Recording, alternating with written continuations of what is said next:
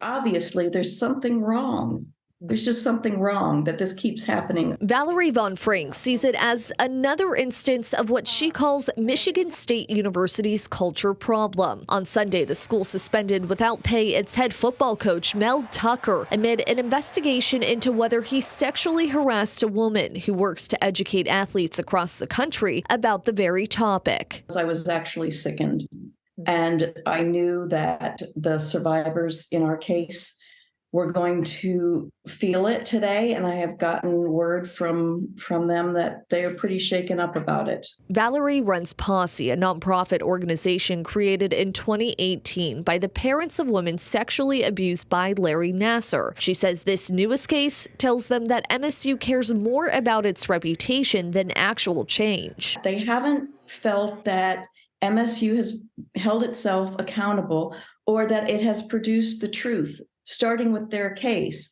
And so when something else happens yet again, and there are more headlines of yet another example at Michigan State University, they feel as though their efforts were really not taken seriously. However, the school's interim president, Teresa Woodruff, disputes those concerns. This morning's news might sound like the MSU of old.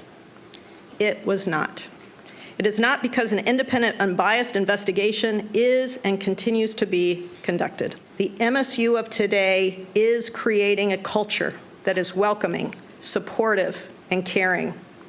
The bravery and work of our collective community defines our institution and its people, not the action of any single individual. Valerie counters that MSU acted only after USA Today broke the story. She thinks leaders should conduct a school-wide culture assessment and survey, release documents related to the Nassar investigation, and explore options in which state lawmakers would oversee these issues. Valerie says only then will people start to trust MSU again. So you'd think, if anything, that there would be fewer and it would be cleaned up and we wouldn't have these things coming forward, but it just seems rife.